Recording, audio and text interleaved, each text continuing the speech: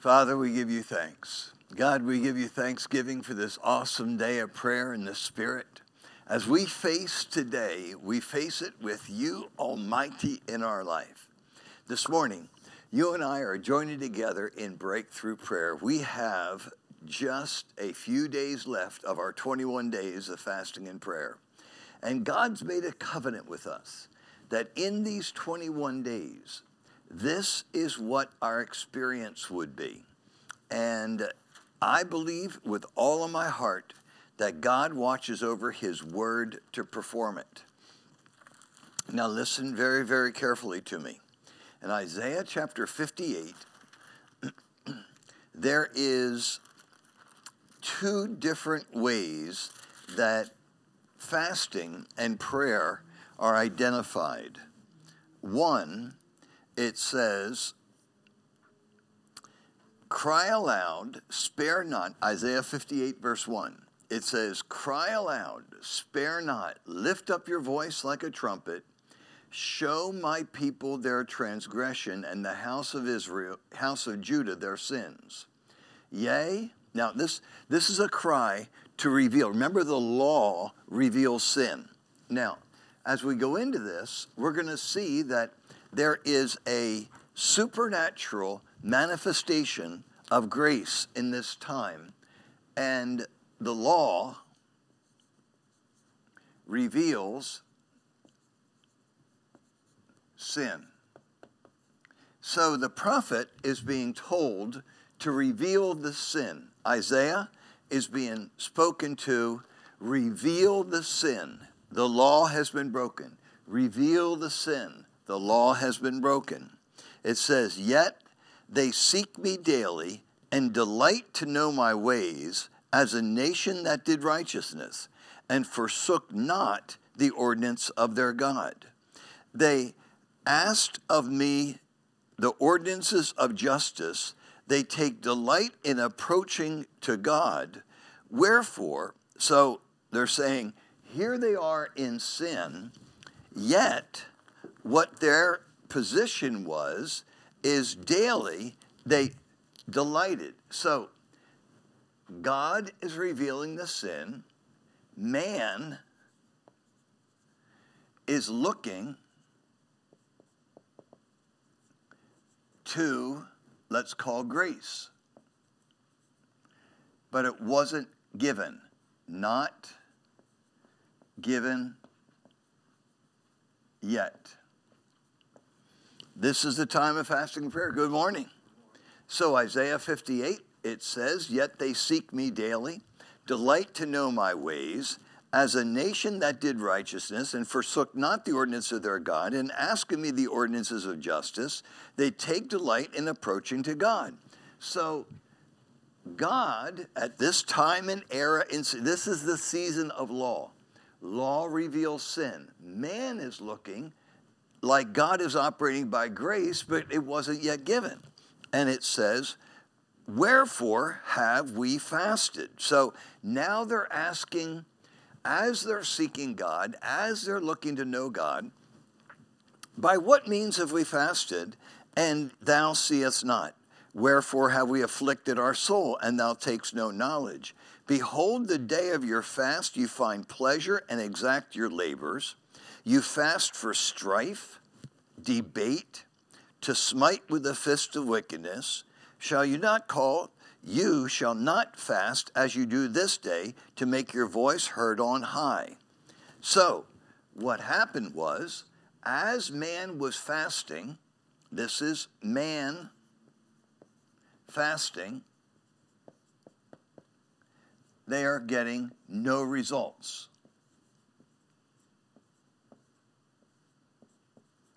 Now, if in a fast, listen carefully, very, very, very carefully to me. In a fasting time, remember Jesus said in Matthew chapter 6, be not like the heathen who think that for their vain repetitions their prayers may be heard. For your Father knows what things you need of before you ask him. Very similar. The law reveals sin. Man, at the time under the law, is looking for grace, but it wasn't yet given. So man was fasting with no results. They're saying, God, I want to get my way. I want my pleasures fulfilled, and nothing is happening. Now, this is not the fast that God reveals. So this is not what God is doing. God is not giving no results. God is saying, this is not what I'm doing. It's not about us striving. It's not about us frustrated with results. And it's not about us seeking and not getting an answer. It's not about any dysfunction on our side. If you're feeling guilty, if you're having accusations, etc. Now let's read on, because this opens up revelation. Now, I want to pray with you that God gives you revelation knowledge, because the Word of God will change you forever. Are you ready? Amen. All right, let's pray. Father, I thank you for supernatural revelation. God, that you open the eyes of our understanding. Give to us the spirit of wisdom and revelation in the knowledge of you. Cause us to know not only the hope of our calling, but what the riches and the glory of your inheritance is in the saints, and what is the exceeding greatness of your power to usward who believe, according to the working of your mighty power, which you wrought in Christ when you raised him from the dead and set him at your own right hand in heavenly places. You gave him to be head over all things to the church, that he might fill all in all, so that we would be the full manifestation of all that you're doing. And here, in the last 5 days of this fast, God, we have seen you move magnificently. We have watched you deliver in supernatural ways. We have watched the discovery of areas of error and dysfunction, and we are still in the breakthrough time of this fasting and prayer. So stay focused, because if the fasting and prayer time is creating frustration, it's not what God called. Not frustration. Not frustrating. It is not disappointment. That's what it's not. So what is it? What is the fast that God has called? Now listen, this is the answer. In verse 6, is not this the fast that I have chosen? Now, this is what it's not, right? So we got what it's not. It's not about, I fasted and I'm frustrated. I fasted with no results. I fasted and I tried to get my way. I tried to get my point across. I tried to debate and nobody heard me. Nobody listened to me. That is not what God is doing. So then, what is God doing? Right.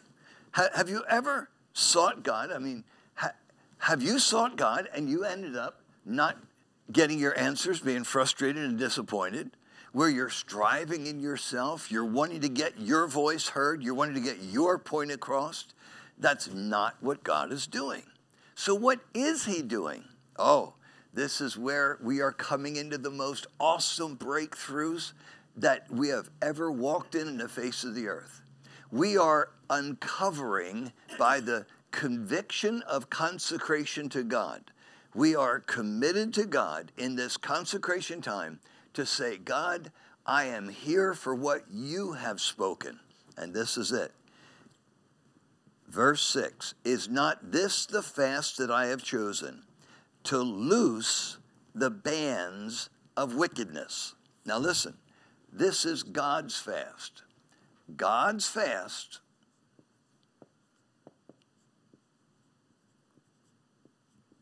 does something.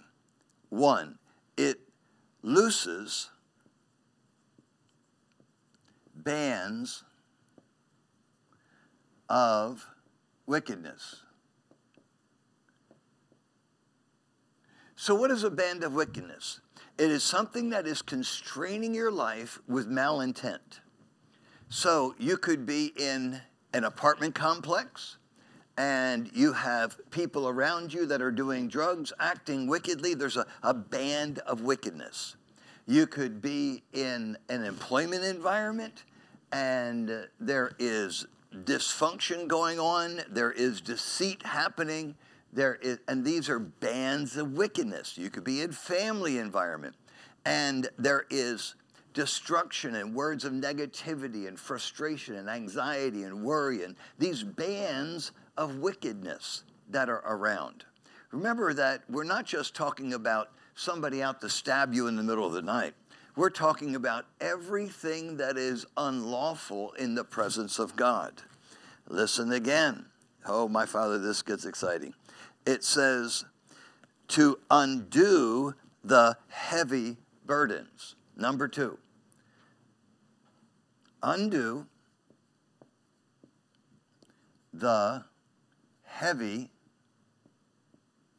burdens. What are heavy burdens? They are things that have been constantly laid on you that you carry consistently.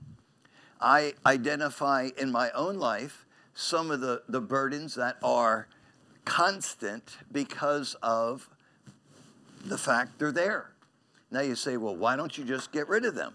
Well, I do. I cast my care on the Lord. The anointing breaks every yoke. But yet there are certain things that have been carried through my walk, and they have been the same burdens.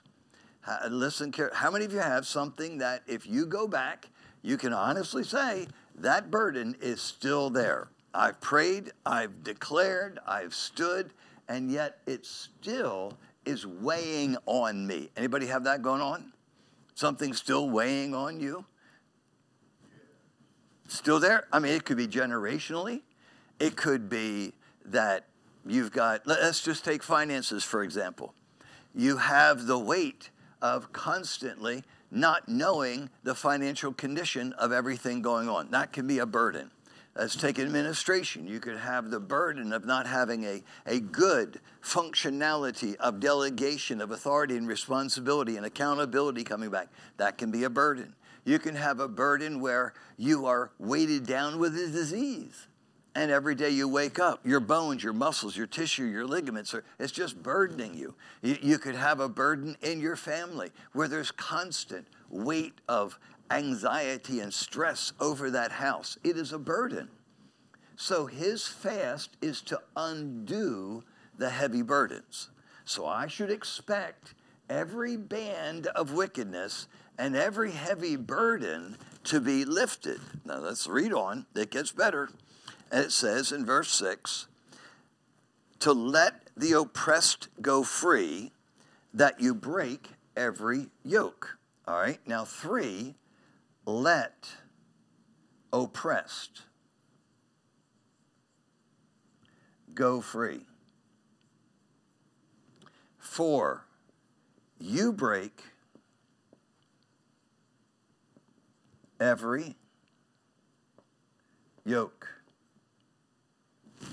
Now, what's a yoke? Repetitive cycle of behavior. Now, if you have a repetitive cycle of behavior that you have adapted in your life, this fast that God has called, he said, this is what I have chosen. I have chosen to loose the bands of wickedness. Sometimes people are in abusive relationships. That wickedness needs to be broken.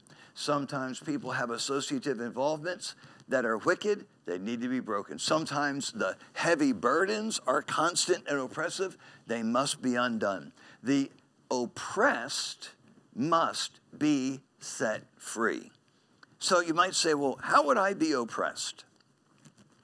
I could be oppressed just being out of the perfect will of God. I could be oppressed doing something out of obligation, not out of consecration and direction. I could be oppressed by the simple fact that I am under some persecution, some sense of ostracization that is taking place, and it's bringing oppression. So we let the oppressed go free, that you break every yoke, every repetitive cycle of behavior that has bound you to a certain pattern that is not functional in what God has spoken must be broken. So let's pray these three things right now. Thank God that there is a time we're in that the loosening of the bands of wickedness is in our life. Every wicked, deceitful, destructive influence, seen and unseen, known and unknown, that which is by principality, power, that which is by spiritual wickedness. We live in a corridor where everything that would be, oh, thank you so much, honey. I appreciate that.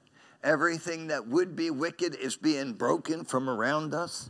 I want you to declare before Father that everything that is unlawful in his spirit is broken off your life. Everything, every way that's unlawful, everything that God has not spoken at this moment of time is off your life. God, I thank you that you undo the heavy burdens. We've separated ourselves to you, Father. We've called upon your name. You undo the heavy burdens so that we don't walk under the duress of this stress. But God, we walk in the high places. You said we get feet like hinds feet. We thank you, Father, for the loosening of your great grace, the power of your awesome freedom. We thank you that everyone oppressed is set free. God, that no one is held to commitment, obligation, nor functionality that restrains them. God, they are loosed from their words, loosed from their attitude, loosed from their fears, loosed. You did not give us a spirit of bondage again to fear, but you gave us a spirit of adoption whereby we cry, Abba, Father. So we declare and decree, God, today the release of that very influence of that bondage in our life. We refuse to live under the voice of fear, intimidation, insecurity, inferiority, all that have been, all that are today in this time of fasting and prayer, go free. Father, we give you praise, and that we break every yoke, every cycle, everything that binds us to a destructive pathway of thinking, motivation and action, everything that makes us servitude to that which is not at the highway of the living God. Father, we declare the release of the yoke, the breaking of it. Holy Spirit, we bless you.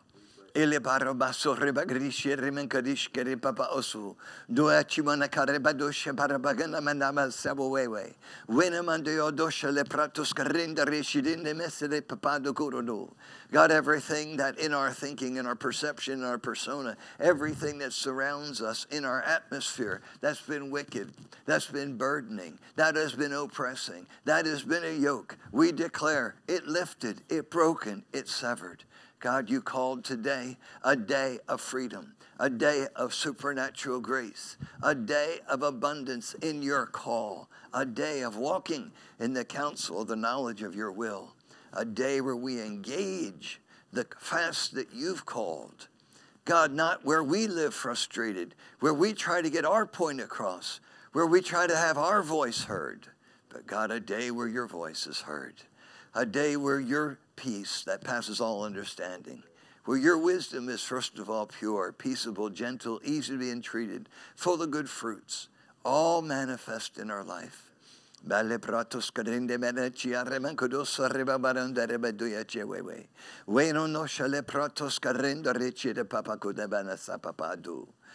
my God, we bless you.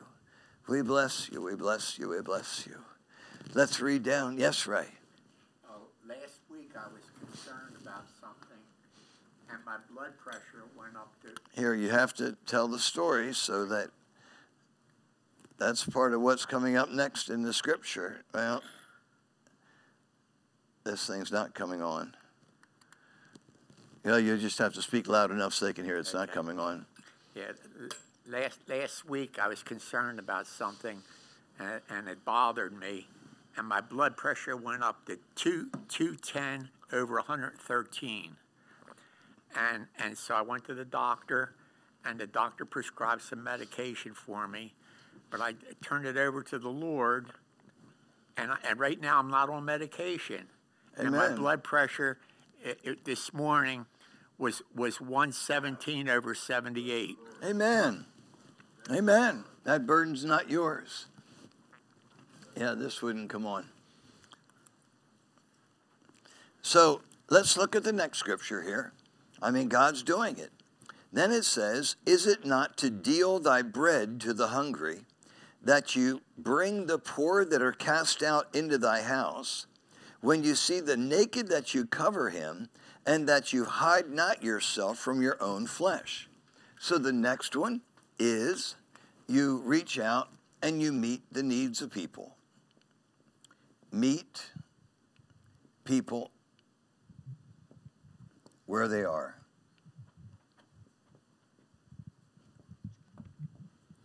Now, it doesn't say you meet the excesses of people. It says that you deal your bread to the hungry. You take those that are cast out into your home. So you've got the idea. Then it says, then shall your light break forth as the morning. Now, the result of this is very powerful. It says, then. These are the results. 1, light breaks forth. Where there had been darkness, now there's penetration. Now there's illumination. Where there was darkness, you know, Reverend Ray was talking about pressure on him, and light broke forth. Then I got someone saved right after that. Yeah, and you got the lady saved that's helping you at the house there. And it says, and thy health shall spring forth speedily.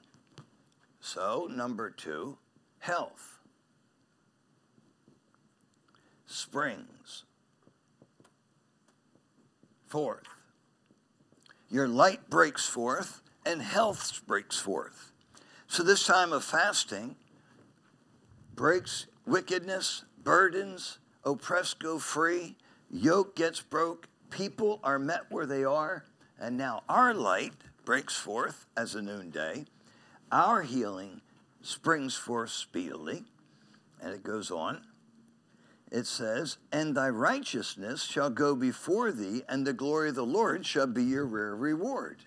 Now, what does it mean, your righteousness going before you? That means my standing in God has already paved the way. So I'm not striving in my attempting. Righteousness has gone before me. Before. And glory is my rear reward.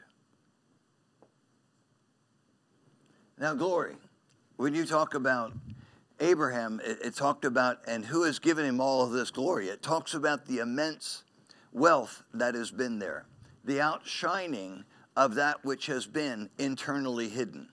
So when something is in its glory, like a morning glory, in its full bloom, in its full expression, so the right standing with God goes before, so nothing that's unlawful before you can stand, and the completion is what happens. Remember, our 3 basic thrusts of motivation and momentum is to engage, align, and fulfill. So we're engaging, we're aligning our life with His Word, and that glory is our rear reward. Then it goes on. So I'm expecting this to be my daily life. I'm expecting everything that oppressed, binds, and limits to be broken. I'm expecting light wherever darkness was, it's penetrated. I'm expecting health springs forth. I'm expecting the Lord goes before me, and His glory, the completion, the wholeness, is my rear reward. Now, then you'll call, and the Lord will answer. Then you'll cry, and He'll say, here I am. So what's the next result? Answered prayer.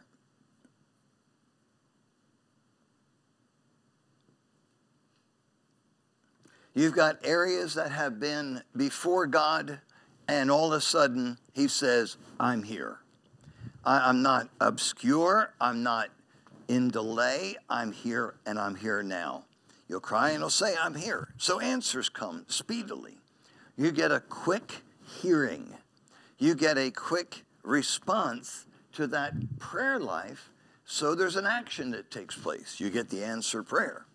Then it goes on, if you take away the midst of you the yoke, the putting forth of the finger, and the speaking vanity. Now here goes again one of our points. Number 6, it says there are certain ifs. Look at these, because this is all part of it. I can't expect the fulfillment of the Word of God to just manifest without the internal alignment of my life. It says, if you take away the midst of thee the yoke. So you take away the yoke. So I undo the heavy burdens. I break every yoke. Now I take the yoke away. I can't get re-entangled in it again.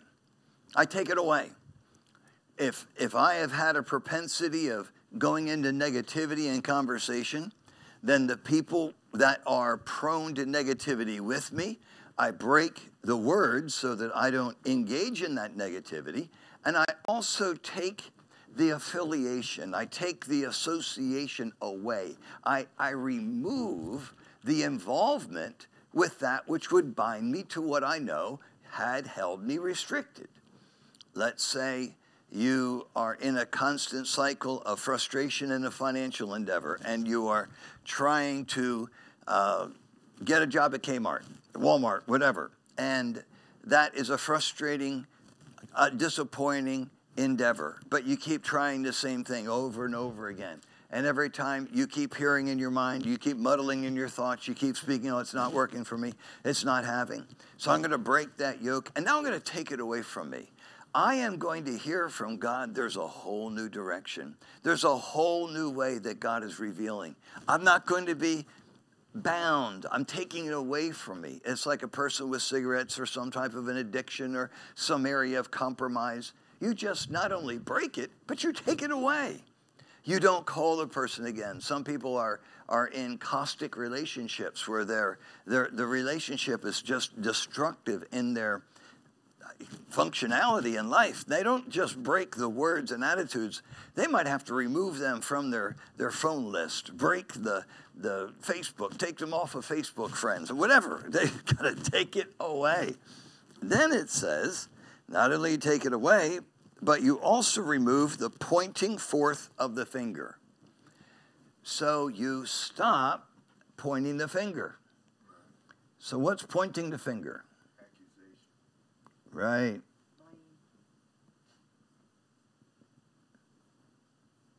It's blaming somebody else. It's accusing someone else. It's saying, look what they did. Look what they're doing. Look how they affect me. Look what they said to me. Look what they're doing to affect me. That's if you take away the pointing of the finger, and then if you take away speaking vanity. Speaking vanity. What's vanity? Aimless, purposeless, without objectivity, without design, just filling the void of air with meaningless words. So you take away the speaking vanity. Well, you know, hardly anybody's going to come to blessings today because they're calling for rain. That's speaking vanity.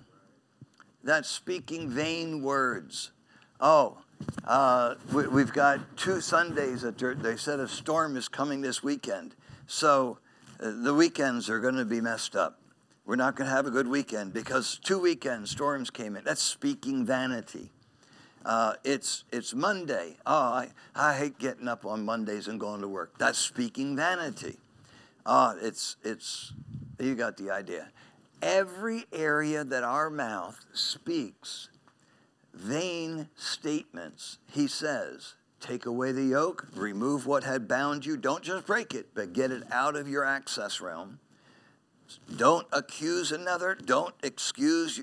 Don't look for some dimension of blame, and don't speak the vain jargon. I use a statement of just simply don't be an echo of the environment that you're in. Now we identify something is happening from God. It says, and if you draw out your soul to the hungry.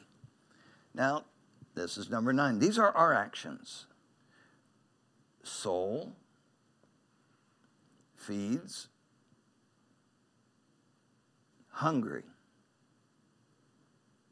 Well, what's a hungry soul? It's someone who's inquisitive, someone who is desiring answers, someone who is in an area of deficit that you have benefit to them. It doesn't say you feed the hungry, it says you draw out your soul. So if I have someone that's saying, I need you to show me how to fix this light switch, and they don't have the light working, but I know that if you take those 2 little screws out of there, and I know that if you turn off that breaker and one of the wires is broken, we can strip back the plastic, bend the wire around, tighten it up. Here I'm drawing out my soul to the hungry. A person has a natural perspective and need, and I'm drawing out of myself the capacity of meeting their need. So I draw out my soul to the hungry. Then it goes on, and satisfy the afflicted soul. Now, what's satisfaction? Gratification. You fulfill whatever it is. Yeah, so there's a fulfillment.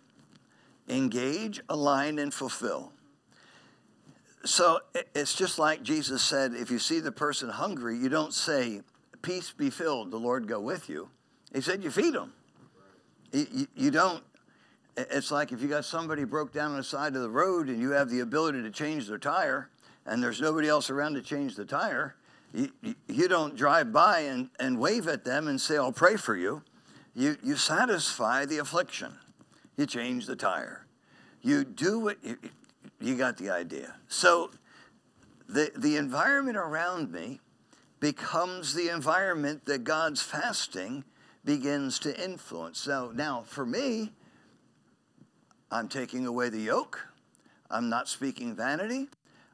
My soul is being poured out to those that are hungry, and I'm looking for their satisfaction. Is it okay now? Is this working for you now? Do you understand? Is it understood? Because a person could be afflicted, and we're designed to satisfy it. It doesn't mean that we're the source of it, but it means that we provide the satisfaction to the emotion, the mind, the will, the faculty of that individual to a capacity that we're not leaving them half broken in the wake of our action. Then it goes on. It says, then shall your light, oh, look what happens on this side. Your light, I love this, shall rise in obscurity, and darkness shall be as your noonday. So light out of obscurity, and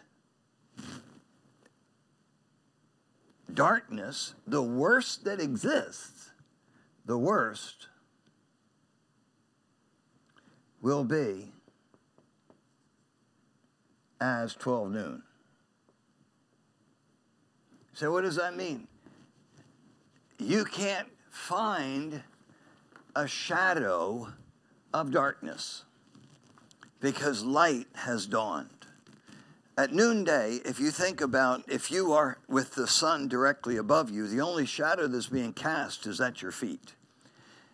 So there's something about the noonday and the light of it that is critical. It's that nothing is in the shadow. It is simply fully revealed from above. Everything is in alignment. Everything's in alignment. Everything's in alignment. This is part of the covenant promises that we have and remember the promise, make us a partaker of his divine nature. So these are 6 fulfillments that God has promised. And here's the 7th. The Lord will guide you continually. Number 7, continual guidance.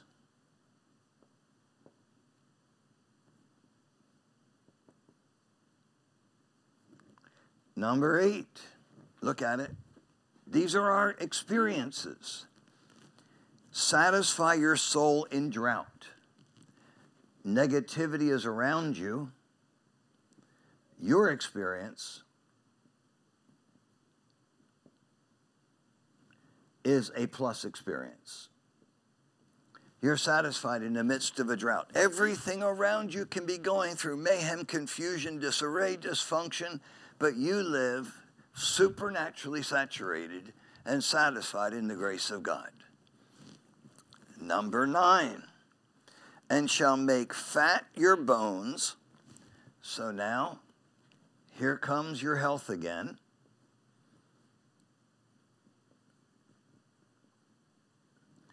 Number 10, these get awesome.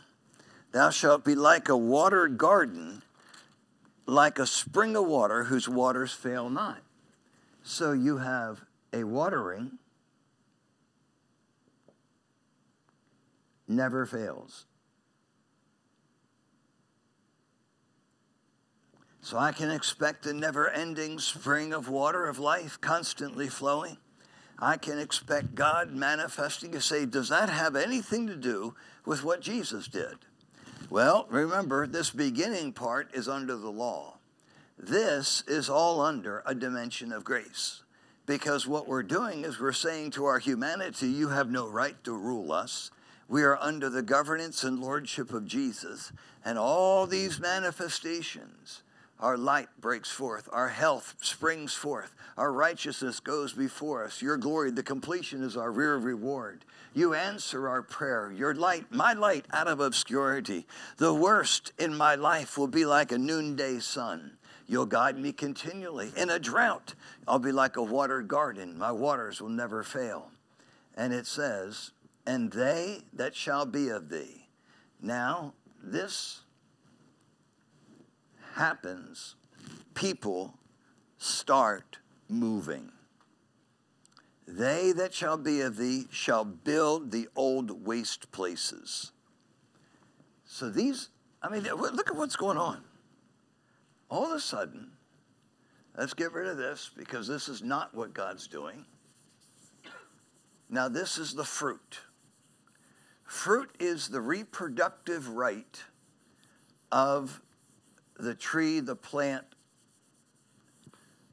It has within it the seed, the fruit.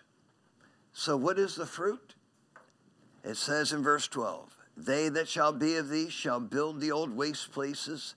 Thou shalt raise up the foundations of many generations. Thou shalt be called the repairer, the restorer of the breach, the repairer of the breach, the restorer of the paths to dwell in. The fruit of the righteous is a tree of life. That's right. So, Ray, you're going to go win souls. And you're going to pray for those that have need of prayer.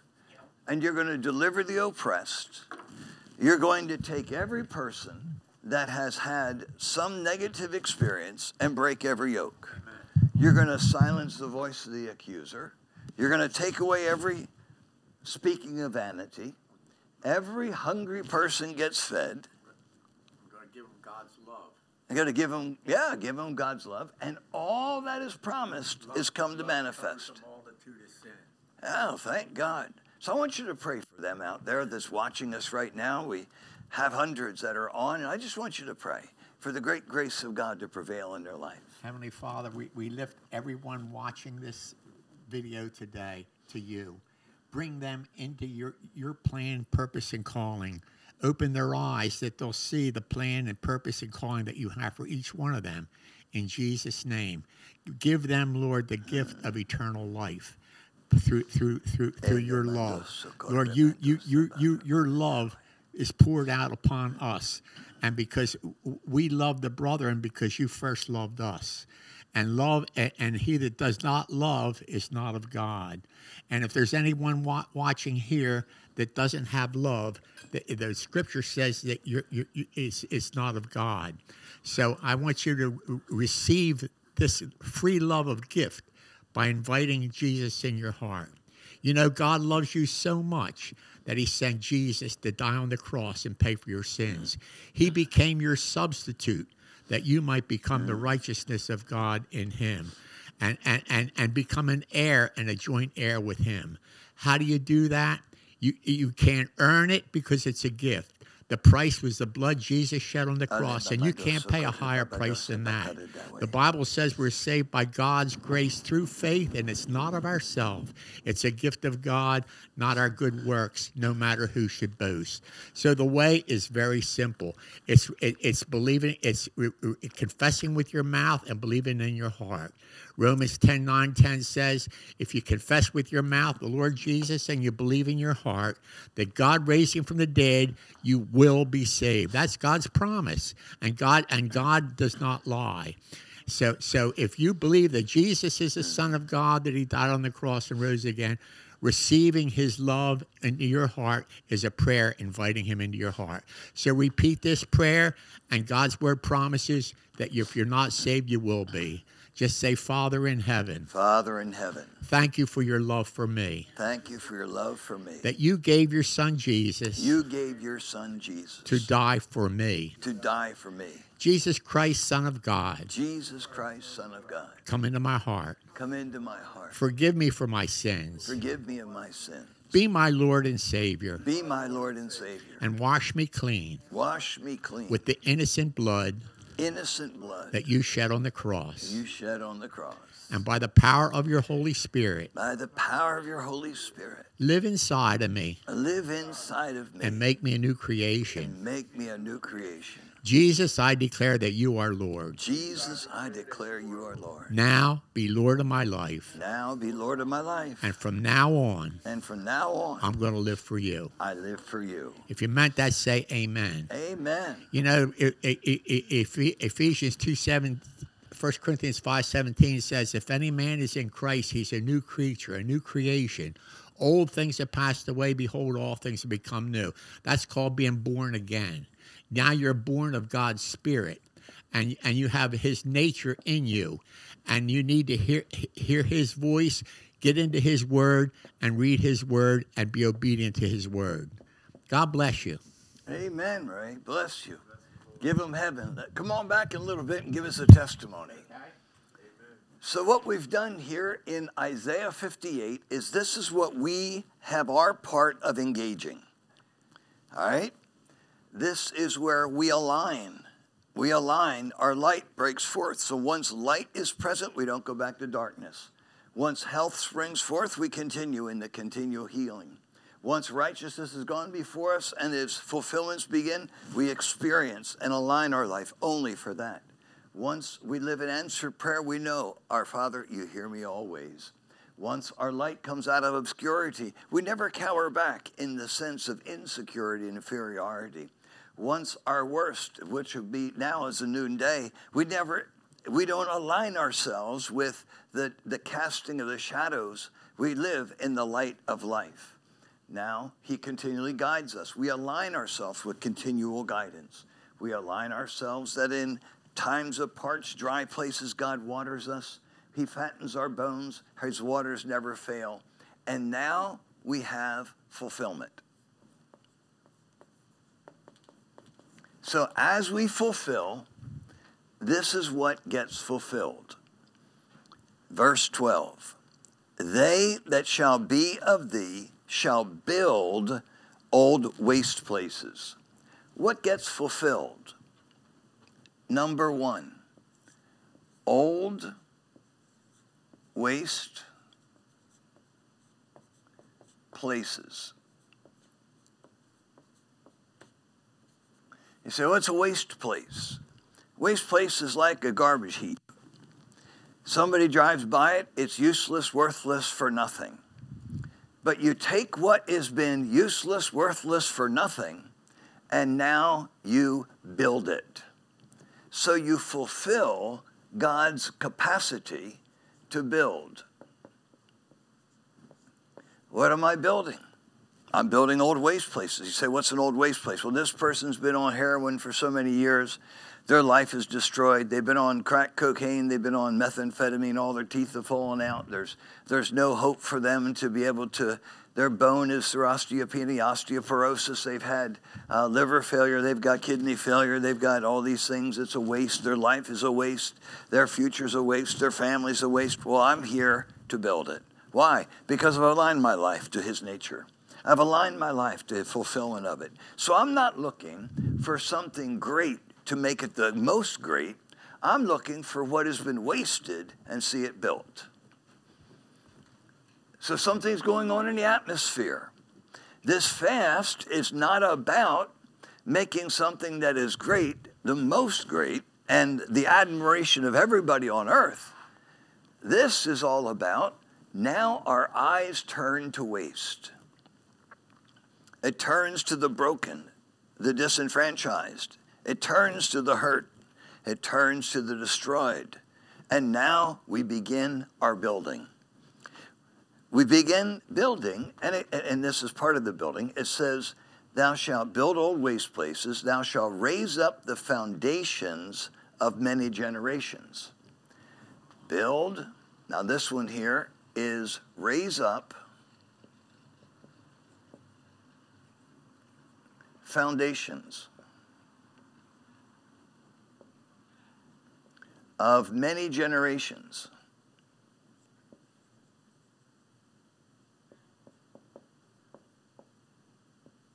Now you think, how do I raise up the foundations of many generations?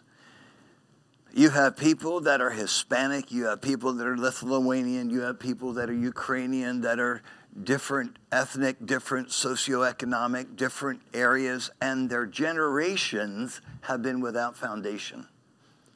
You may have children that grew up in a single-parent home and they have no idea what it's like to live in a loving, nurturing environment because they were either left alone at the home and they've fended for themselves from 5 years old and up, or they were left in the street. I mean, these are foundations that were never laid. So our passion is to raise up the foundations of many generations.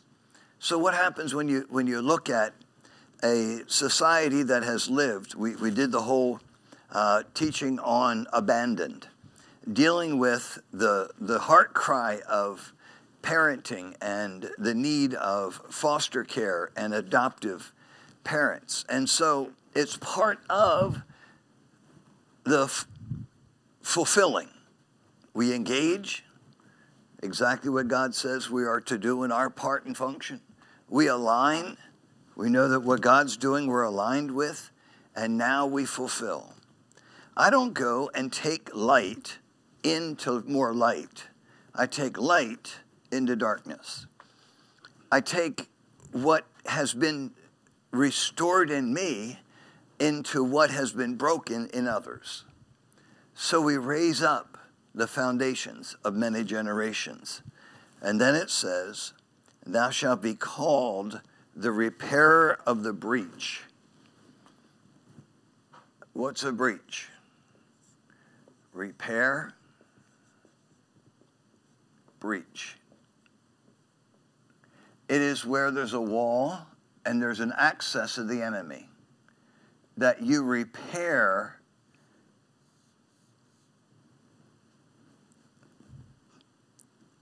Isaiah declared, I sought for a man to make up the hedge, but I could find none. An intercessor, one that would stop the infiltration of this destruction from happening. They repair the broken place where the enemy has had access, the access point. That's what happens. You become a repairer of the breach. And then it says, finally, it says, restorer of paths to dwell in. Now, restore, pathway. Now, if I restore a pathway, let's take, for example, a storm comes in and all the trees are down, and the only route through that forest is a road that now 40 trees have fallen over, and we cannot deliver the goods from one side of the forest to the village on the other side. And I'm going to go in with a team of people and take out the wood, remove it, restore the road. I'm restoring the pathway by which sustenance can be delivered to those people. If people have gone off biblically and they don't know the way of Jesus and how he operated, I restore the pathway of Jesus. You say, what's that? Well, Jesus said, I am the way, the truth, and the life. So what's his pathway? Sacrifice, burial, resurrection, ascension, his blood, his name, Christ in us, and the utterance of God. It's a pathway. So we're here to restore the pathway. So the enemy gets in and has accessed people in side tracks. Well, we repair the breach. But the foundations are not there. People don't have the very fundamental, elementary comprehension of salvation and redemption. Then we raise up the foundation of many generations. But the people that we're dealing with are so wasted. They're so disoriented. They are so dysfunctional. Oh, that's our functionality. You see, we build old waste places. So once I engage in what God has given response to his ability in, and I see that I'm aligned with him, I now know I'm commissioned to fulfill. Again, it's not to make the excellent more excellent. It's to make the waste habitable. It's to make the foundation that it was desecrated and destroyed raised up to be able to stand. It is to stop the enemy's access, and it is to create and restore the pathways to dwell in. So something in this time of fasting and prayer I'm looking for. And what I'm looking for is defined. It's defined very carefully in Isaiah 58. So this is an expose, if you will, of Isaiah, an exegesis of Isaiah 58. Now, as we go into this, and we finish up this week, next Saturday, we will have finished the fast. The fast is over on the 23rd. And let's see what day that is. That is Wednesday. Then we go into Saturday. Now, this is what these 21 days. I could go in and tell you hair-raising stories of what God has done this fast so far that have absolutely shifted so many areas so that we become proficient and effectual in building old waste places, raising up the foundation of many generations, repairing the breach, restoring the pathways, aligning ourselves. I could go through on a personal life. I could go through on a ministerial life. I could go through on a world mission life. I could share how we've been able to provide Bible training into Zambia, where all these pastors were about to have their churches closed because they did not have formalized Bible training. And now we have shipped off the entire Bible school to train 80 churches in this one little group. But it's going to become a sustainer of hundreds and hundreds of churches in the country, just simply because God has given us the ability to raise up a foundation for whole generations to live and thrive in the gospel of Jesus. It all happens in these 21 days. I want you to thank God for supernatural manifestations.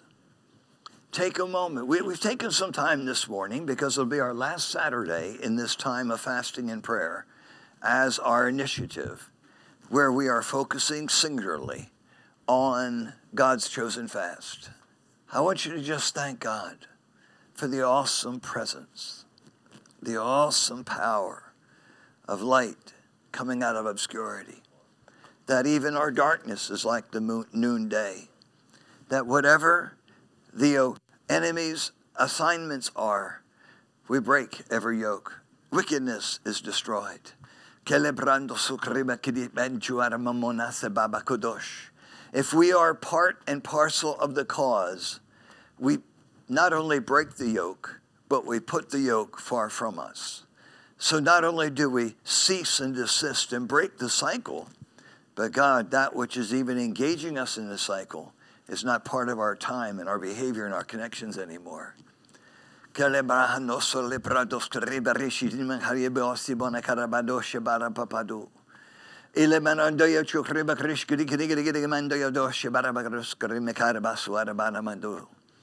Father, I give you praise for the victory and the triumph and the triumph and the triumph and the triumph and the triumph, that battle after battle after battle, we are more than conquerors.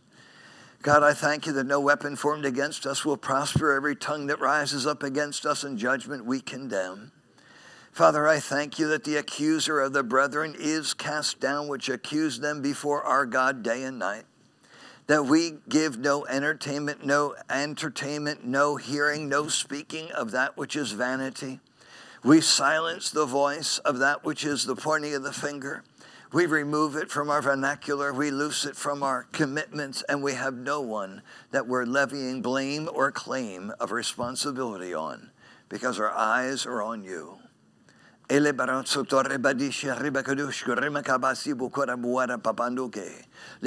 krishkri rehensilin de mesero kurosko de mandara karamana chara papa. Haran mahasarin de masaron de good bandara saki de mendro kuros karamandro so good fragris again the mendro kroenderewe. Abanando so good fragris in the macaro toros godo. The hosako de mandara so good fragris saki de mendro so good mangare saki de dewe. And next Saturday, I want you to commit next Saturday into the hands of God. We've got a few days left of this fast, and I believe God for a quick work, a very quick expedient exposing, a quick severance of areas of wickedness and bondage, a very quick loosening of the burdens, a very quick release of putting off the yoke and getting it out of our life, a very quick night turning into day. A very quick well springs of salvation rising up with joy. God, we give you praise. We give you praise for a quick work manifest. Dele prahano masale pratishkidima asibona karadewe. Minno osukura fragadisi idimanduroko topahashivana karadenda masakara bandurokodoshko bandurokorende banduwe. I want you to pray for the body of Christ, that as we are in this time of fasting and prayer, this is our experience. That every person walks experiencing the loosening of the bands of wickedness, undoing the heavy burdens, letting the oppressed go free, that we break every yoke, that we meet people where they are. We take away the yoke, the pointing of the finger, the speaking of vanity, and we feed the hungry soul. We get the needs of humanity touched, strengthened, endeared, endowed, and empowered. God, you've ordained us to engage your nature, your life, your power. Father, we thank you that light breaks forth as a noonday, that our health springs forth speedily, that our righteousness goes before us, and your glory is our rear reward. Oh God, every step we take comes to a fruition, a completion, so you can see glory behind us. Oh God, I thank you that we call, you answer, and even our light comes out of obscurity, and the worst that has ever been known in our life reveals the best of your grace and power in manifestation. Father, I thank you that you continually guide us. We're guided in family decisions. We're guided in business. We're guided in financial. We're guided in health decisions. We're guided in socio involvements. We're guided in global evangelism. We're guided in personal evangelism. We're guided in church building and developing. We're guided. And Father, we thank you that you said you would satisfy the afflicted soul and make our bones fat. God, that there is strength and life emanating from within, that the creation of our cellular structure in our body, Father, produces life, restoration, that from the inside out, healing virtue manifests over disease. That every arthritic, every cancer cell, every dysfunction in the pancreas, all diabetic functions, God, we speak, bring forth healing. Healing manifest. My God, we give you praise. Delebrando risco te bakariski di ikamandaya sukuma bongawodo. Yudomanchewu mongawadea chicken mama asifuego deu. Yewu taya chamahada sawawaiwe. You said we'd be like a watered garden, that our constant fruit-bearing and blossoming would be never-ending, that our waters would fail not, that we would be a fruitful field, we would be a never-ending, constant production of supernatural harvest and seed-bearing. You said your word goes forth out of your mouth, it never returns to you void, but it waters the earth and makes it bring forth in bud, that it might give seed to the sower, bread to the eater. So shall your word be that goes forth out of your mouth, it shall not return to you void. God, I thank you. We are ever watered. We are ever harvesting. We are ever watered. We are ever harvesting. We are constant in our functionality, unwavering in our conviction and walk. God, I give you praise.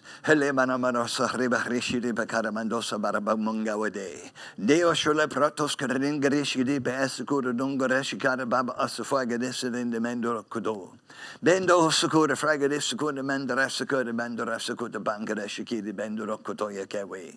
Ye kuda hano shikidi bendo asukuda bendoro sukuda fragade sudende bangara sukuda bandara kadawe. Oh God, oh my God, we bless you. We bless you for great grace.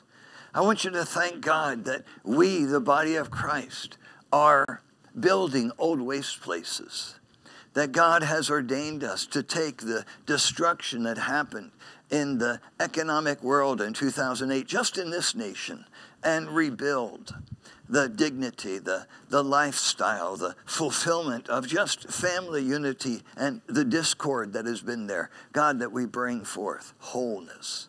We speak wholeness in homes, supernatural clarity of directives and wisdom.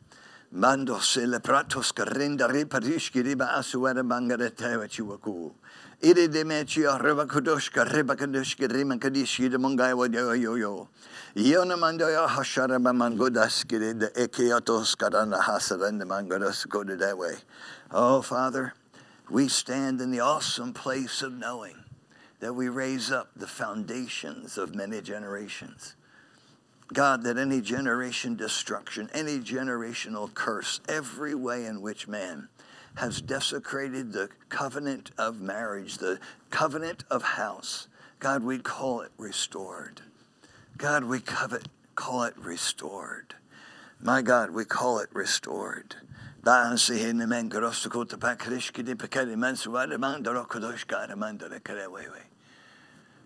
Father, open our eyes to see wherever there's a breach, where we can make up the hedge, stand in the gap, where you, Jesus, ever lived and make intercession for us.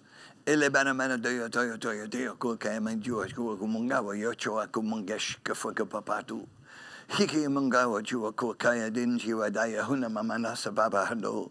Hadunde le pratos karinde heshiriba hesvada mandorosu kutabankaresa kede dende de way. Huene mendio do hasuare makarado shapakaradosa. Ekewo no machara babado. God, we believe you, that you open up our eyes to see how to pray together with the Spirit of God. God, how to hear in our prayer that which you're uttering. For the Spirit of the Lord, you ever make intercession for the saints according to the will of God.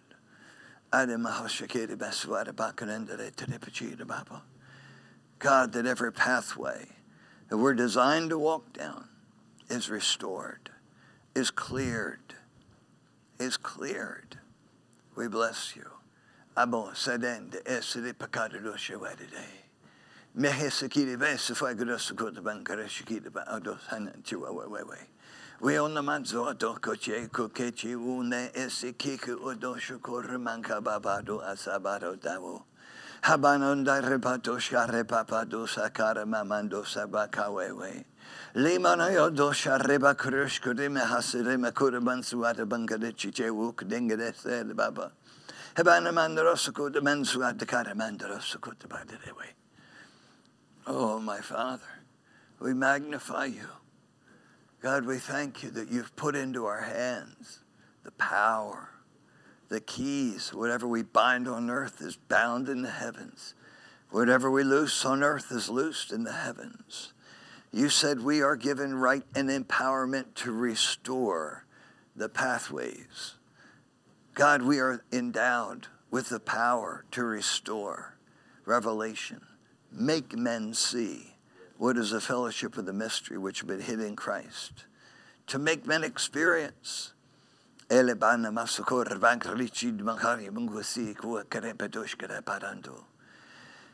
my Father, just commit tomorrow into God's hands. That as we covenant together in this time of celebrating our faith as a body of Christ, that we join with one heart, one accord, one voice, one mind, one spirit to magnify the one Father over all. My God, we bless you.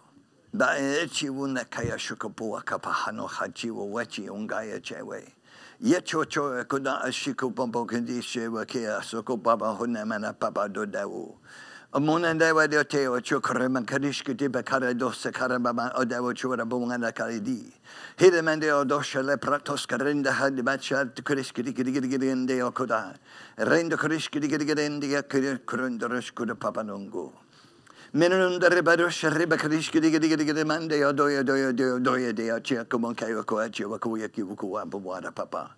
He bonanagaria Toya Shokora Baba, Sotota Baba, which I way. Oh, God, we ask you, God, to open the eyes, open the ears, move your people from glory to glory.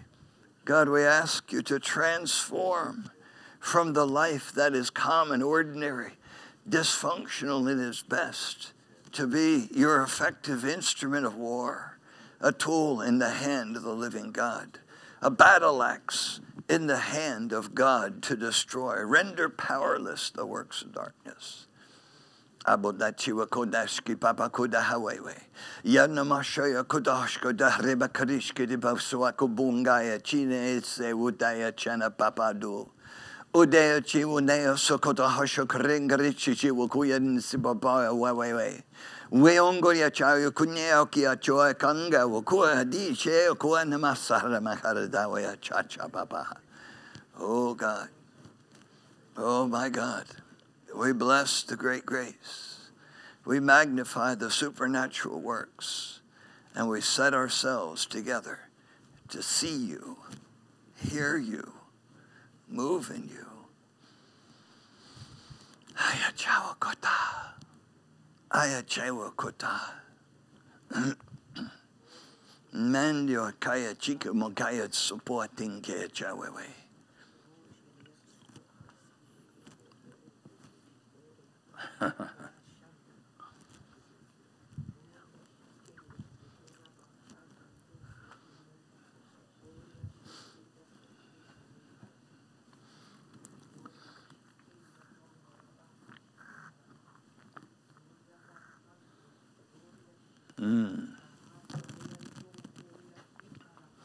Edo mashaya kukapapahasu karamamonda badawa yachina bamando akao.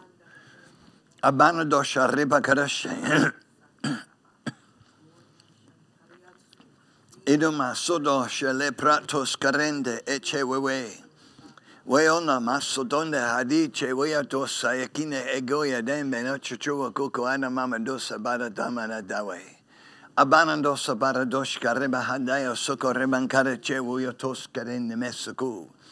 Pe esuku remando akadiche une ekua kumanka ekua kechu ene mangara suku remando rasuku to bangara sekere dende wede.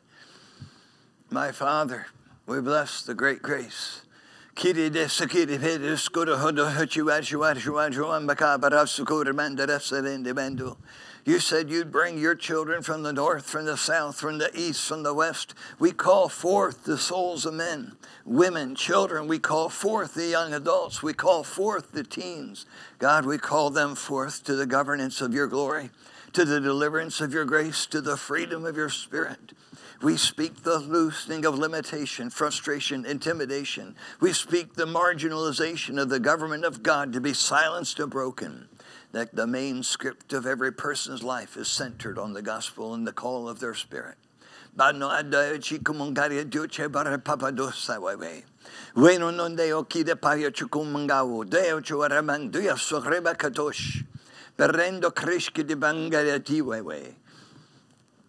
Adumasatoreba kricemi ondongarecheo kudoshkode papanosabu. Monandangarecheo kudoshkode karamana sareba manungautu. Ikio koya chiwo koya dengo ya kaya chikamuawa. Wando hanashaya kuawe. Weondo kushkata bangarete wayachi. Cheon kotoshkata kahada hasahana mahanangarechewa deu. Oh, Spirit of God. We abandon all that is in this atmosphere of human endeavor. And God, we are the called. We are the separated. We are the anointed. We are the appointed. Your work of your sacrifice has taken out all that pertain to this world. All the law, the curse, all sin. Took out man, others. God took out all iniquity, so that we could operate in your nature and fulfillment.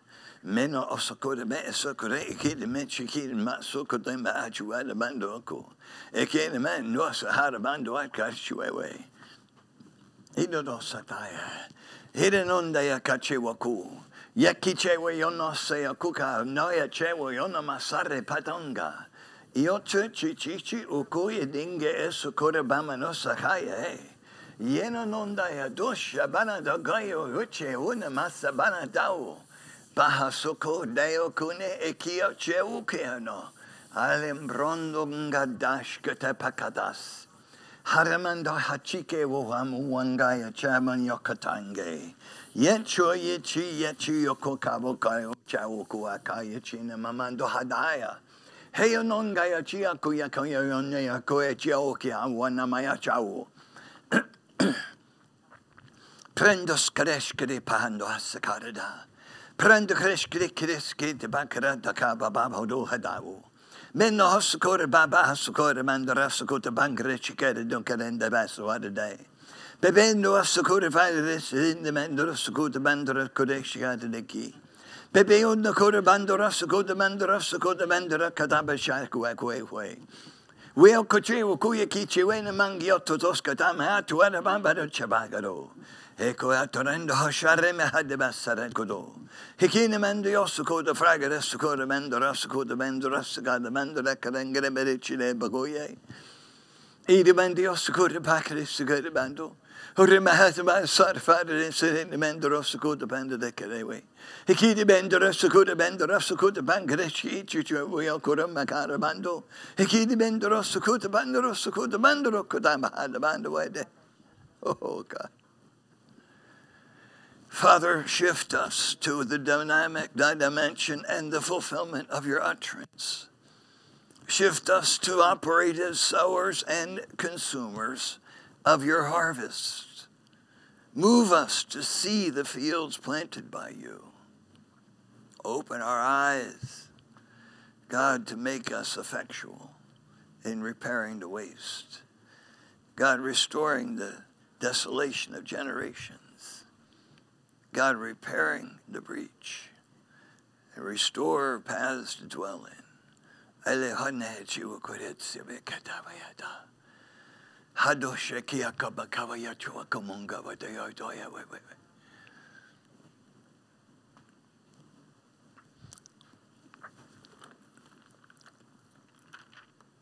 Now in the Bible, there are many examples of supernatural transference of wealth.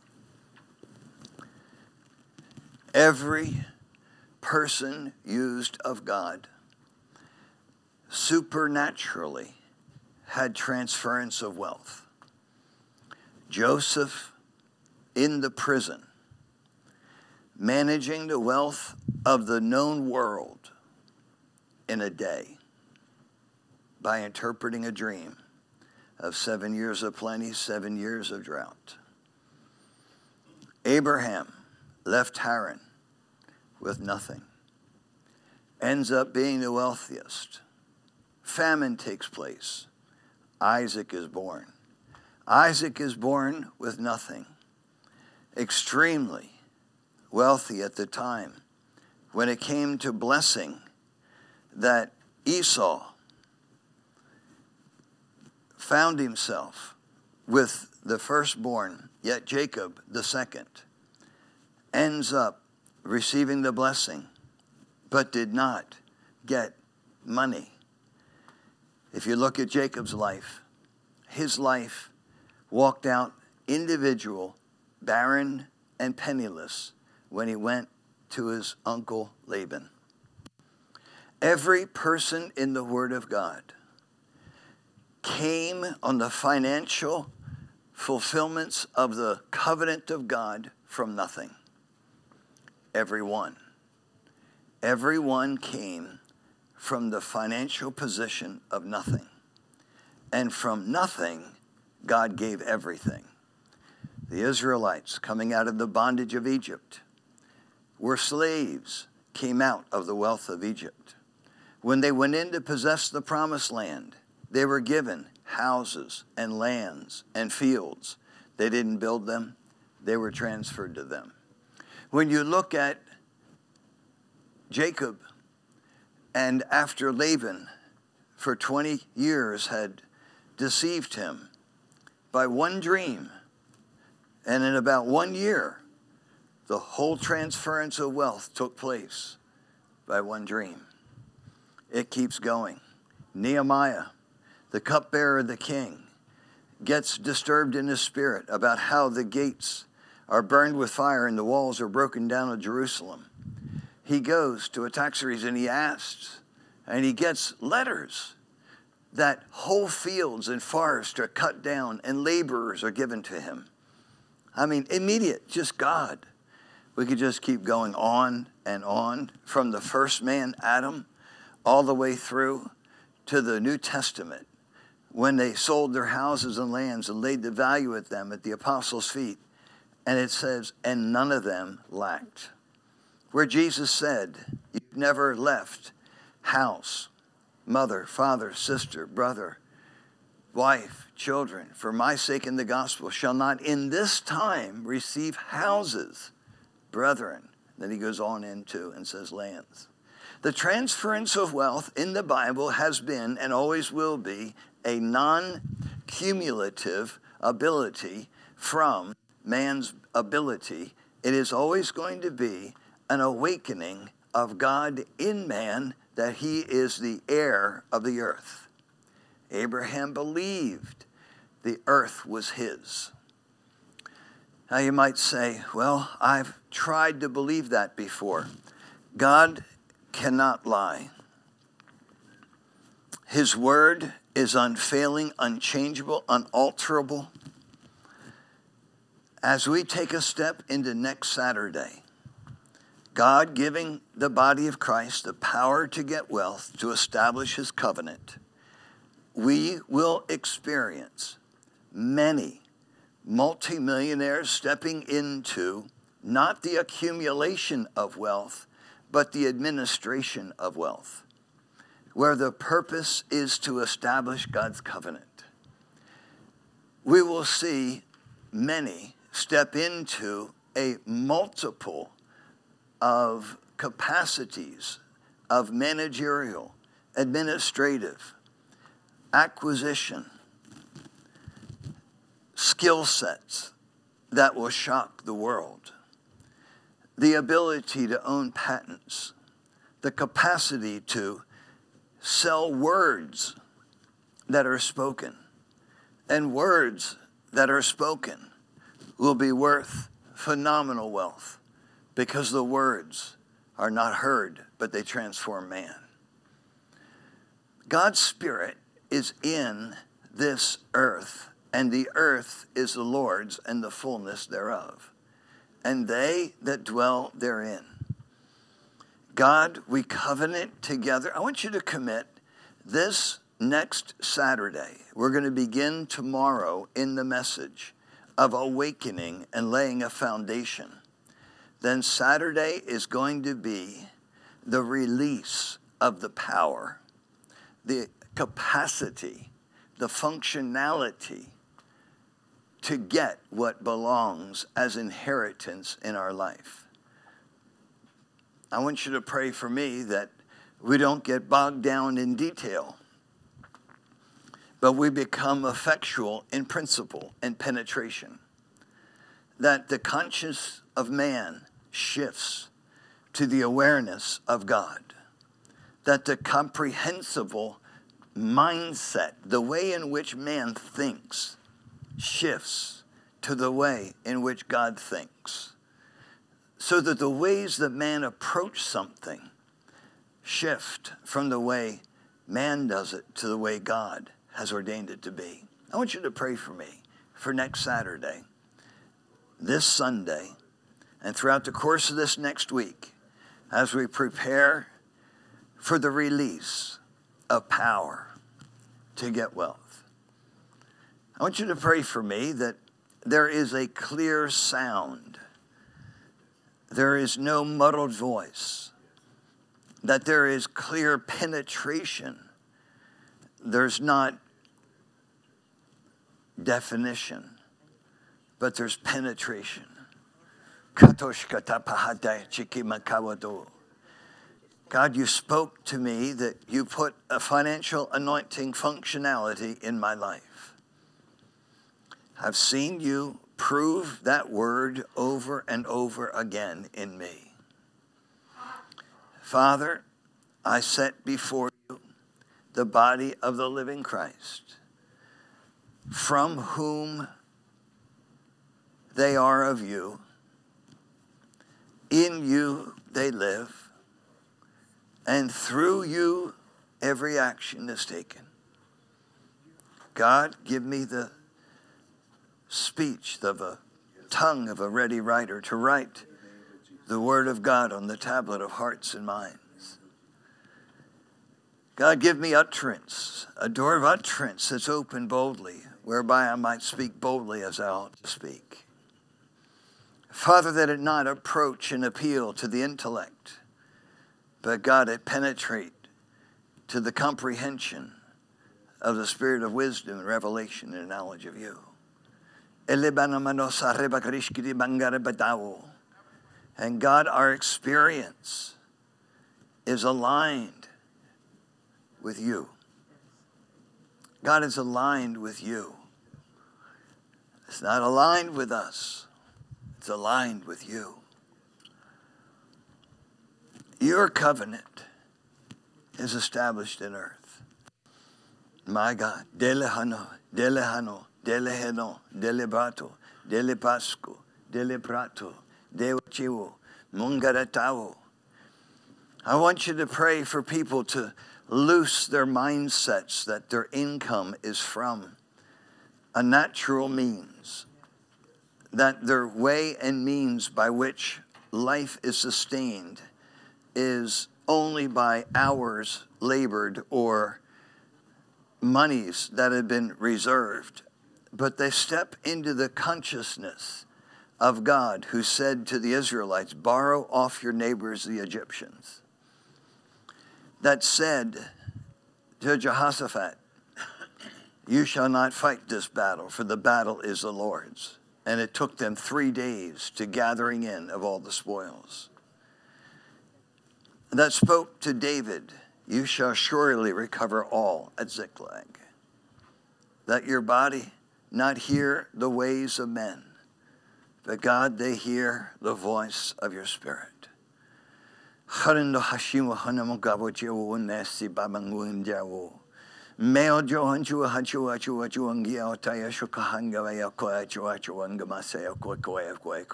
God, so speak in us that we not hold dear, we don't hold near anything that you've designed to be serviceable for your kingdom.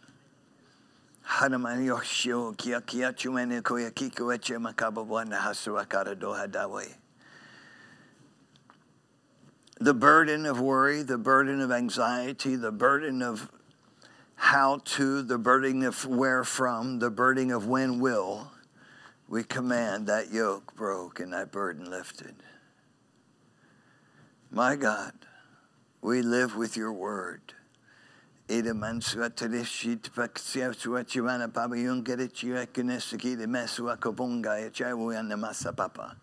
Habana donde ochana bancaras go to bandra kichiwa ya kurichu and mando us go to bensua karanda garadi. Hiki mendio to hush go to mandoras go to bankarasaka to bankaras go to bakarindre kiringre kirichi kirendre bekero. Rendo resu mandoras go to bankresaki the bensua karanda repadoshkao. Inamandio to hush go to papa corridani chu remankare shiki akewe.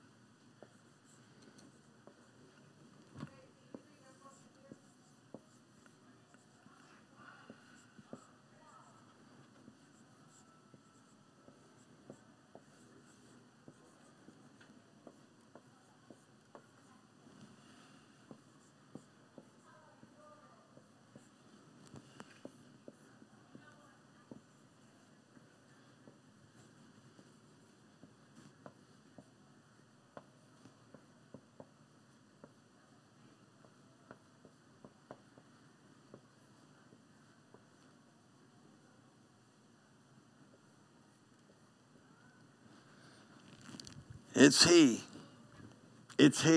that gives you power to get wealth, that He may establish His covenant, which He swore to your fathers as it is this day.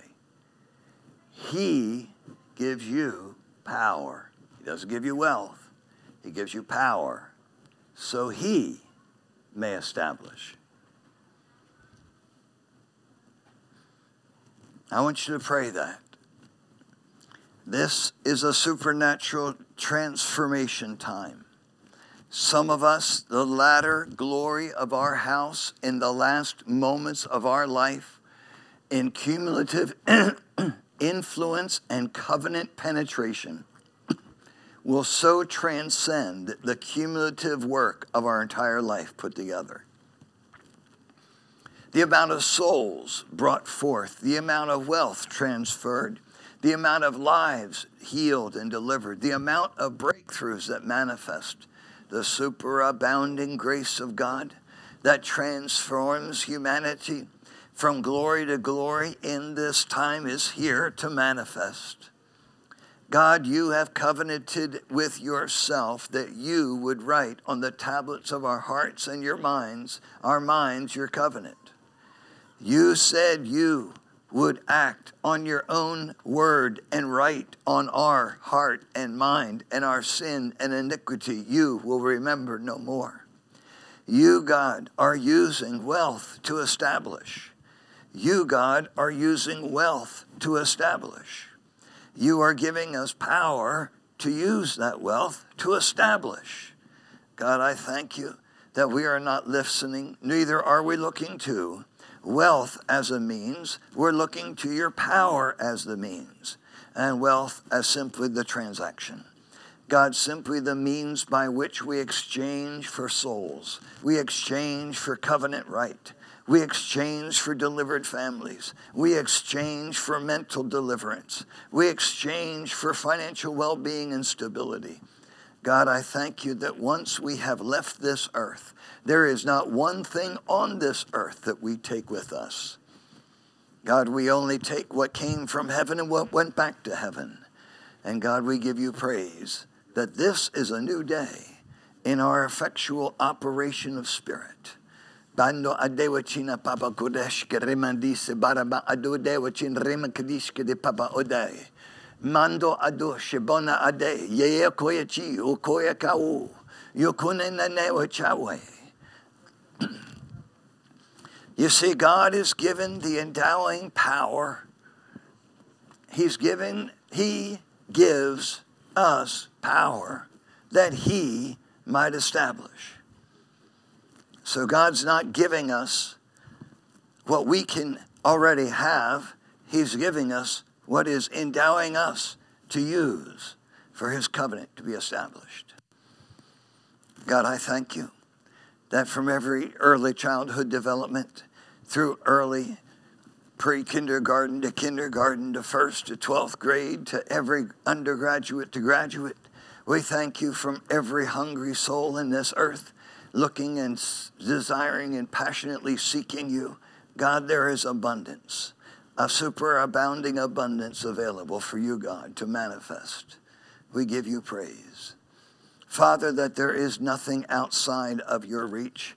There's no one outside of your grace, and there's nothing beyond the reach of your anointing. You are a spirit. God, I thank you. You will take a person from a far country to establish your covenant. God, you will take even those from islands to bring times of refreshing. Father,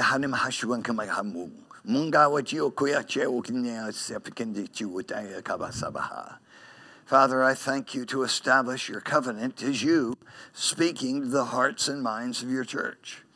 That you write on our tablets of our hearts. You write on the tablet of our mind. God, I thank you. It's not about what we have. It's about who we have. It's not about where we go. It's about where you lead us. You said you would go before us. Your glory would be our real reward. And we give you praise.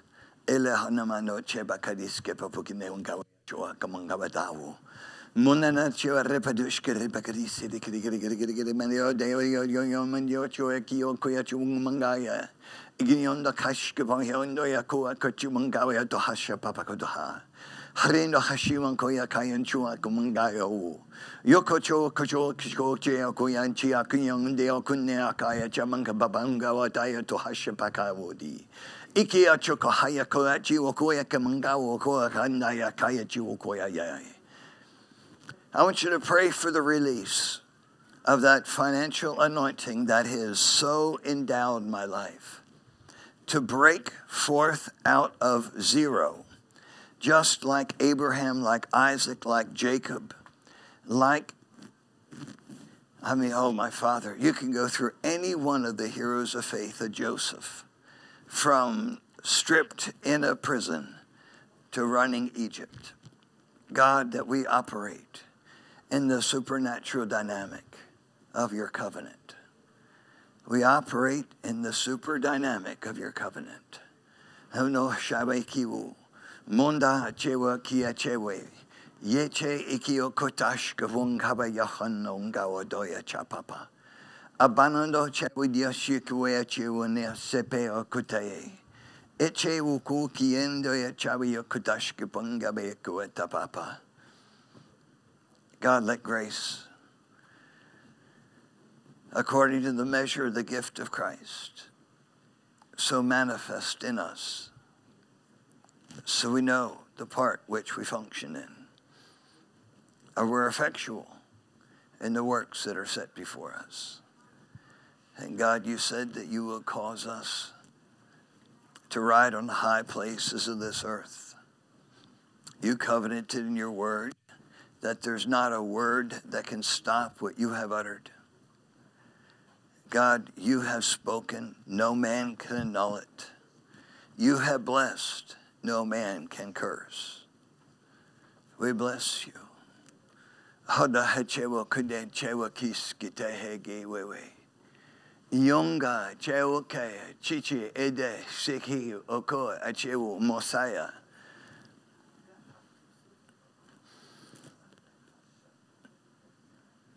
You think about all of the conflicts that the Israelites went through in the wilderness.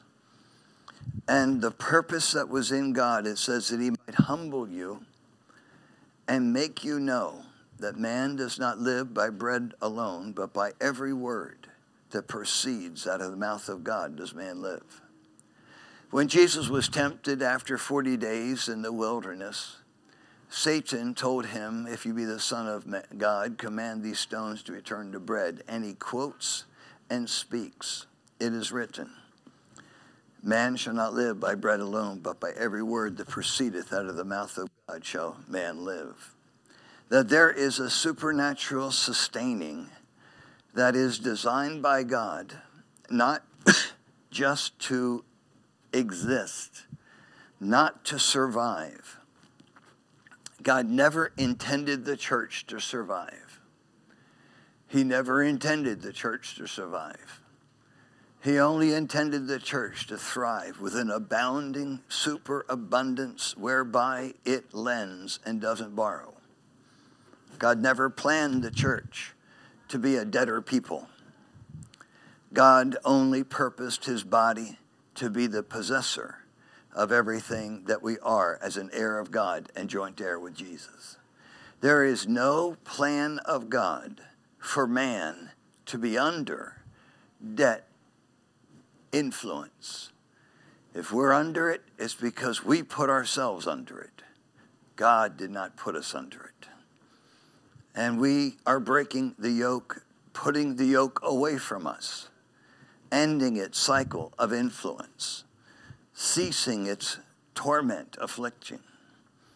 This 21 days of fasting has set the body in a place where we will never again go back to what we have become familiar with in our past.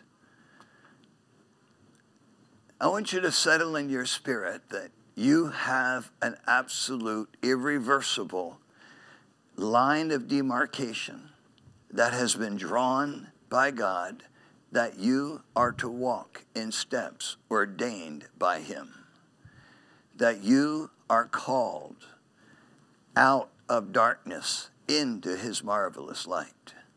Everything that makes for wickedness, everything that makes for bondage and oppression, everything that brings upon weight and burden, that line has been drawn, and you are called to transist over, to go beyond, to step through, never return to. My God. Ndechrinda rimangchiawo kicho moskaya. Monsgataya kichewo kia choendaya kine esu mose fue kudenchiwa koya kinchigumangao. Monda ajawa kodea chukoda mama hashohreba kodoshkatai. God, we bless. We bless. We bless. I want you to settle the fact that God has drawn a line. He ended everything in death. So now everything that comes in our life is not by the means of human intervention. It's by means of God's grace. We're saved by grace through faith, that not of ourselves is the gift of God, not of works, lest any man should boast. So something of that salvation of grace by faith is not just eternal positioning, it is eternal functioning. So I'm functional in my position. I'm functional in my position. Just let God expand the perimeters, stretch out the cords, lengthen the cords, stretch out the curtains. Let God increase, just as Jabez prayed. Let God expand the capacity of your functionality.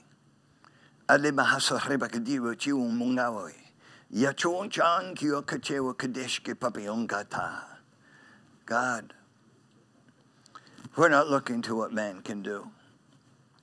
Neither are we looking to what man has. We're looking to you. Our eyes are on you. I bless you. Yes, he says, whatsoever things we desire, when we pray, believe that we receive them. So God, I receive.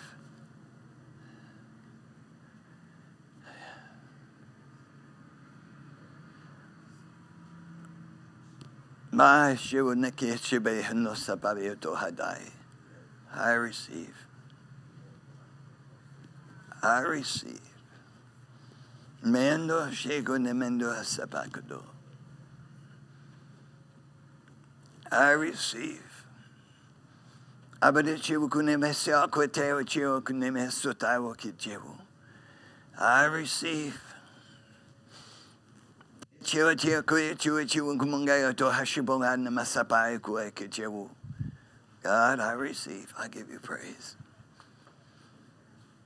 God, I thank you that I have. I give you praise. Yes.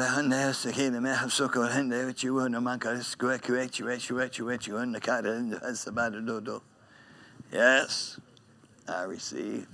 I have. I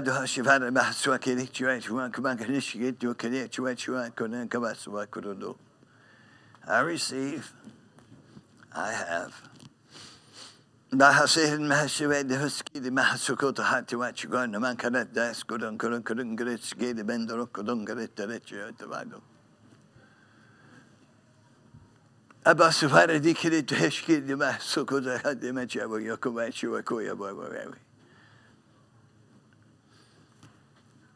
I remember when Faye and I were living in a trailer that was about to be taken from us in 1976. God had revealed to her a house that she was looking out the window of, and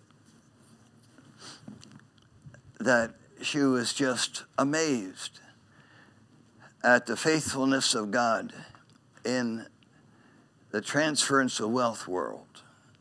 And she shared that with me, and she said, how could this possibly ever work in our life when we can't even pay the lot rent and we can't pay the electric?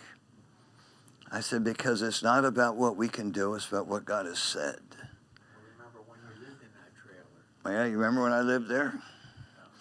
I was in it with you. Yeah, had to pull out. Yeah. Oh, God, you are so faithful. Unwavering, unchallenged, unchanged, and there are no equals. I was at a dinner, and we'll close with this. We'll take a couple testimonies with several that are reaching billions in the earth right now. Not hundreds of millions, but they are currently reaching billions. We were having dinner together, and a question was asked. And the question was this: how do I get from where I am to the influence of 1/7 of the earth?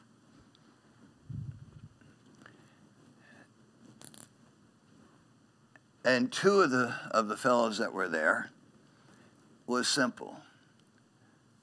They both said the same thing. We must trust.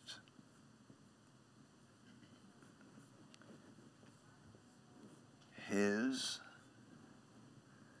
living words.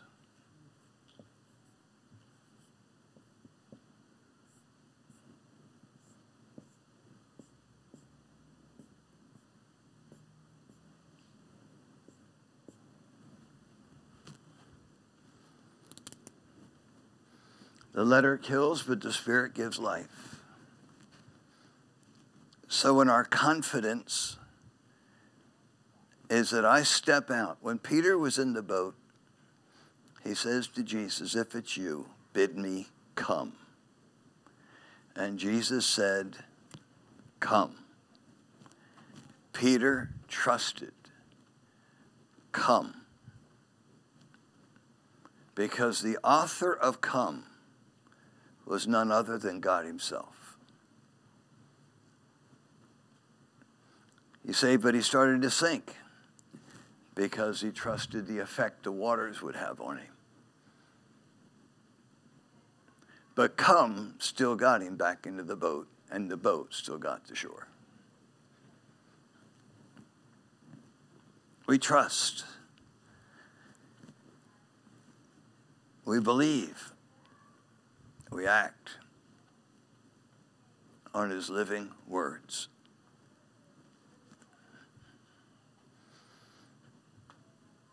And he spoke, all things came into being. And he orchestrates everything after the counsel of his own will. God, what we hear, we step out on. Not what we have, what we hear.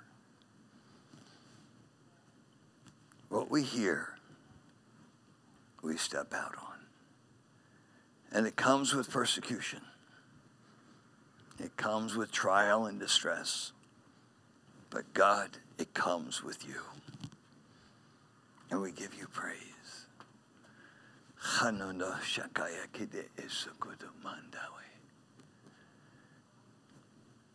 It's highly possible that within the next 5 to 10 years, the entire known earth could hear the gospel of Jesus. Highly possible. Some of the people that I'm working with have already proven their access to 1 billion people. That's what the prophecy is, 1 billion will come in. Well, they're right now reached. 1 billion is being reached right at this moment.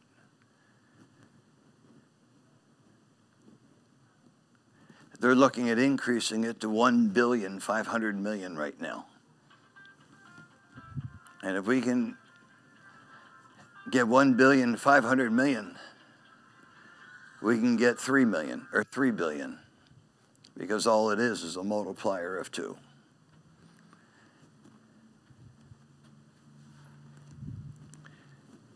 This is God's time. This is God's time. Trust his living words. And the vessels through whom his living voice is being spoken and being heard. Don't take lightly. And don't deal with them like they're people. It'd be one of the greatest misnomers you can make. Like when Jesus' mother came to him and said, "You've been doing too much, you've got to be hungry." And Jesus said, "Who are my mother, my brothers, my sisters, but those who do the will of my Father?" She made the mistake of dealing with him as a man. And by so doing, her entire scope of perception was absolutely denied access. Because God's ways are not our ways, neither is his thoughts our thoughts. So don't ever think that the vessels through whom his living words are penetrating and piercing and liberating are normal. Because they're not. God, we give you thanksgiving. We acknowledge your awesome anointing in your person, the inheritance that's in your saints. We acknowledge the awesome person of Christ in your saints. We bless you. We bless you, Father.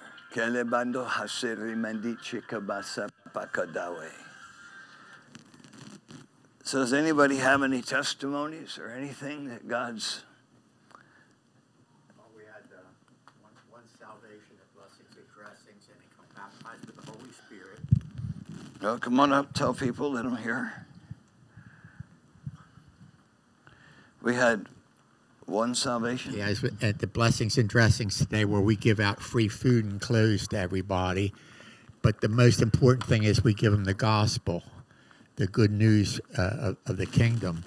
So one person, I gave this invitation, one person that had never done that before prayed and asked Jesus in his heart. and got baptized with the Holy Spirit. And he Praise was God. so thankful he gave me a big hug. Amen. So God is love, and what we did, we just spoke on the love of God, that how God loves us, and everyone who loves is of God, and if you don't love, you're not of God. And that we need to forgive everybody, anyone that's ever done anything to you, any wrong to you, you need to forgive them, because God forgave you of a debt that you could never repay. So that means we need to forgive anyone, no matter what they've done to us. And sometimes that might be hard, because some terrible things have been done by other people. But you need to forgive them, let them go, and just turn them over to the Lord. Let God deal with them. Amen. Amen. Freedom. Anybody else have any testimonies or things I want to share? Breakthroughs? I mean, this is one of the most awesome 21 days I've ever walked in on the earth. It is just absolutely incredible. Anybody have anything? Nothing? Yeah. Come on down. So I can say with being on the fast, thank God for that, because I was looking for something to go into for the new year, because I know Seeds of Greatness was going to do it before I even heard Pastor Gary and them say they were going to do it. So I was really thankful with us getting back into doing the 21-day fast, and it actually helped me with even being at work and God dealing with me, far as attitude, dealing with people on the phones, dealing with me personally, getting back into spending that time with God, and putting my trust back in Him. So I really appreciate that, and it just opens you up to not being around the gossiping that could go on at work and all that. I kind of distance myself from that. And now when I go in the morning, I'm like, God, what do I say? How do I say to the customers, that are being whatever way? And God gives me gives me what to say. So I thank God for that. Even at the store, before I came in here, I ran to the store, and one of the guys was putting up groceries. I walked past him, and God said, nope, go back and ask him, what does he need prayer for? He was a young boy. And so I said, you know what? I'm on my way to church right now for prayer. I said, is there anything you need prayer for? And he was like, not really. And then he said, you know what? No, wait a minute. He said, you know what I do? I really need a car. And he said, and that's what I really need. I really need a car. And I said, we can touch and agree on that car. And if I hadn't said nothing and was obedient, but I was open, God will open you too. When you're fasting and putting yourself before Him, He will open up, your natural spirit, His spirit, for you to say what you need to say. And He was so thankful that I came back to Him and said, what do you need prayer for? So, and just seeing what God is doing. So I'm able to minister to people even at my job.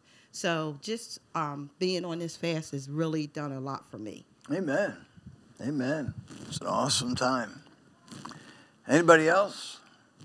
Any testimonies, breakthroughs, God showing you things, giving new directives?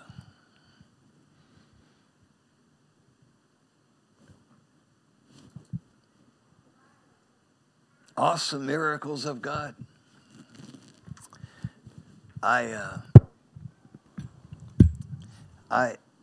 In the very beginning of the fast, God gave me a thought, and it created $4 million.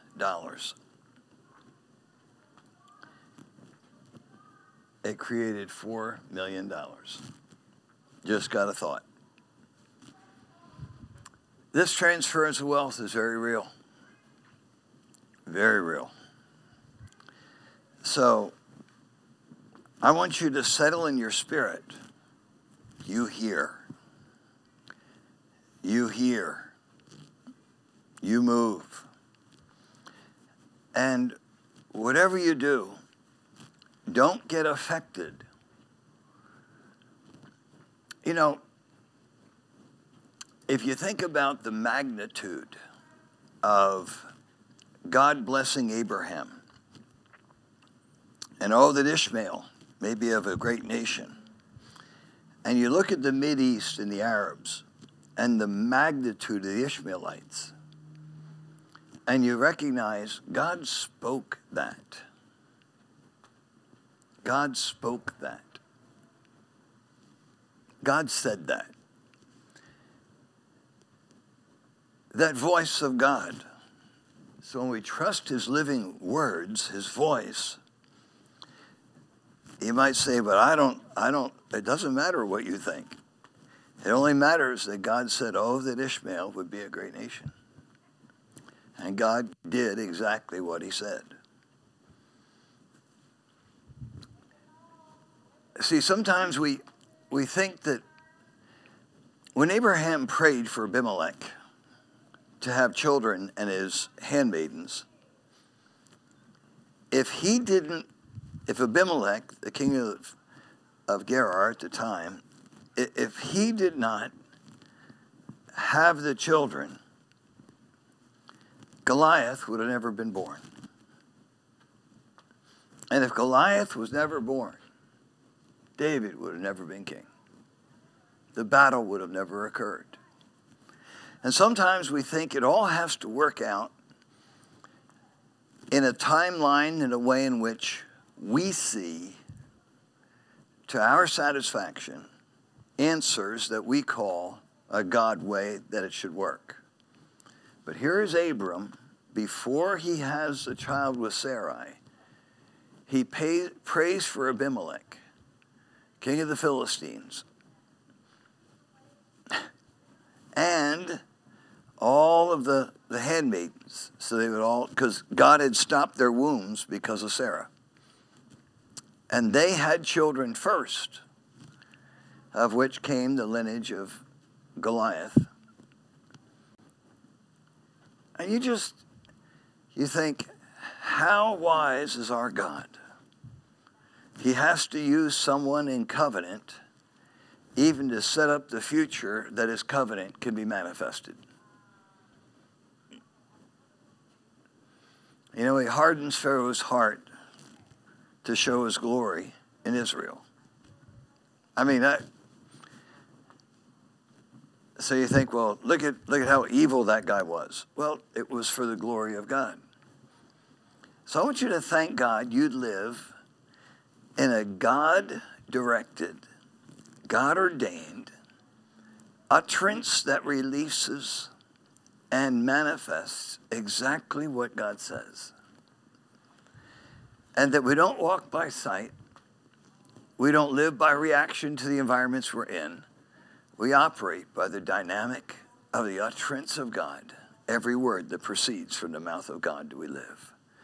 Father, we give you praise. And we give you thanks. For this is a new day of walking in your anointing, to do what no man could do on this earth and fulfill what no man could touch. God, open the eyes of our understanding as we step in tomorrow. And God, as we step in next Saturday, our expectation is your utterance that is spoken will come to fruition. And we give you praise and thanksgiving in Jesus' name. Amen. Well, we're excited to be with you. We'll be with you tomorrow in my little 5-minute prayer segment I send out. At 9 is the Engage class, 10 is the service, and then we keep on until next Saturday. I tell you, just really keep Saturday in prayer, because if we can step over that threshold, everything from hell to earth is about to change in your life. Amen. Well, be blessed. Stay excited. Don't let the devil steal your joy. You only have to track him down, get it back again. Amen.